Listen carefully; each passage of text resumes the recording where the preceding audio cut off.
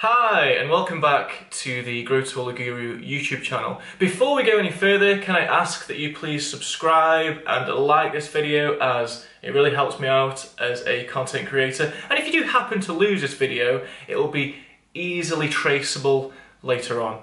And today's video, growth plates. And as you can tell, I've put a little sad face there because whenever growth plates are mentioned, it tends to bring up a lot of sorrow.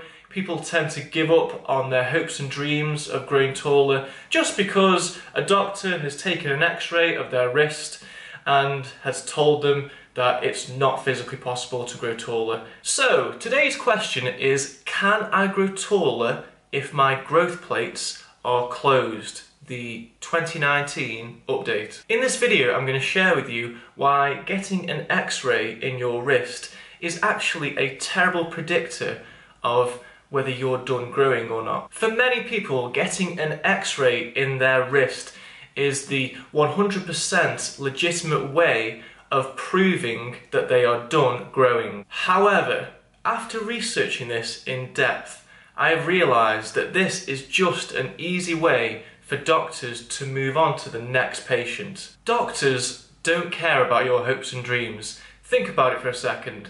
If you were a doctor and somebody came to you and said, "Doctor, I think I'm done growing, but can you confirm this? Is there any way I can grow taller?"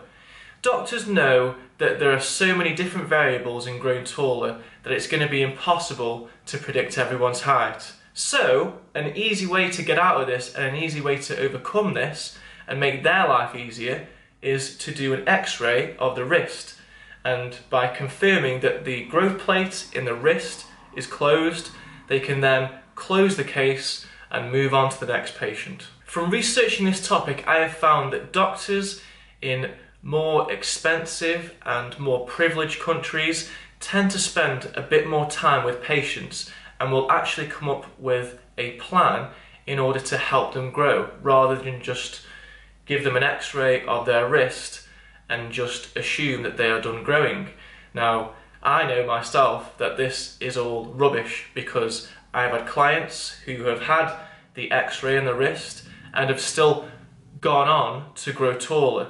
So what gives? How can you have a closed growth plate in the wrist and yet still grow taller? Doesn't make any sense. The actual truth is that wrists, hands, fingers, ankles, feet and toes are usually the first bones to fuse and aren't necessarily the bones that contribute to height. In fact, what I have found out is that the bones that go towards growth, which are ones in the legs and also the spine, can actually close years after the ones in the wrists, hands and feet close, which is crazy. So the amount of people that perhaps have given up on their grow taller dreams just because of an x-ray is probably in the thousands. So just be careful what advice you listen to. This is why I have had so many clients grow taller even after the confirmation that the growth plates in their wrists are actually closed. Take me for example. My wrists are very small. In fact, I'll measure them now. Right.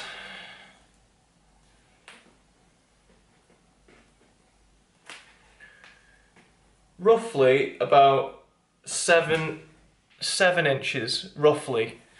Tiny for a guy of my size.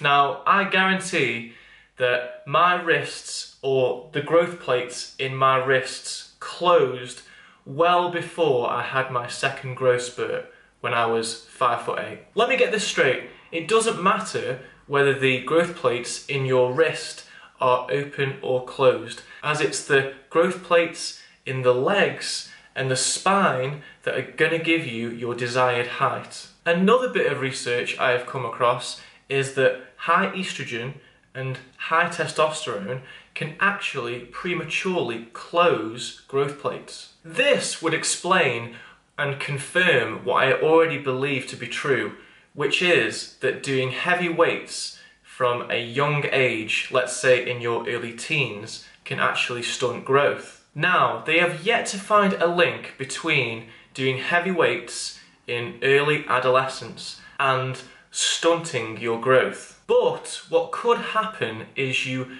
prematurely close the plates before your body is ready to grow. The reason being, when you do heavy weights, you're going to release high amounts of testosterone. So if you're very young and you're releasing high testosterone, then the chances are you are going to prematurely close your growth plates. And it's the exact same thing with estrogen. If your estrogen levels are too high and you don't get them checked early on, then there could be a risk that you may accidentally close your plates when you could have taken a supplement to bring your levels back down from your doctor. Now, I know people are going to say, but Lance, you always give the example of Arnold Schwarzenegger, who grew to 6'2", even though he did do heavy weights in early adolescence. And what I'll say to that is that I think that what happened with Arnold was that when he started training and when he started doing heavy weights, his body was already ready for the growth spurt.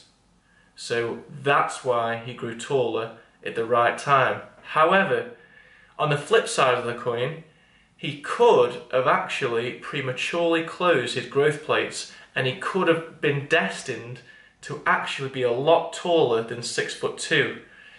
It's one thing we will never know. So, in summary, what I will say to you is, if you do get your growth plate x-ray and your growth plates are closed, just take it with a pinch of salt, because I've had so many people who have had the x-ray and gone on to grow taller that it's not worth you worrying about your growth plates closing in your wrist.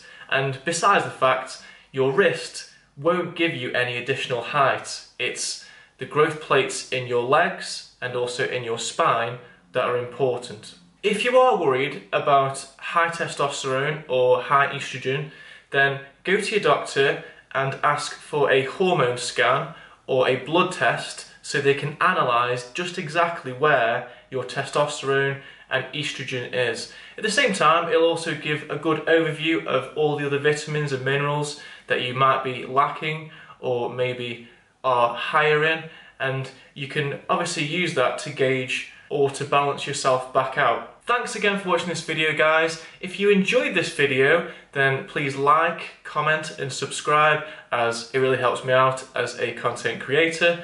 And if you do want to follow us on social media, I will leave the links to the Instagram and to the Facebook in the description box below. And with that, we'll see you next time.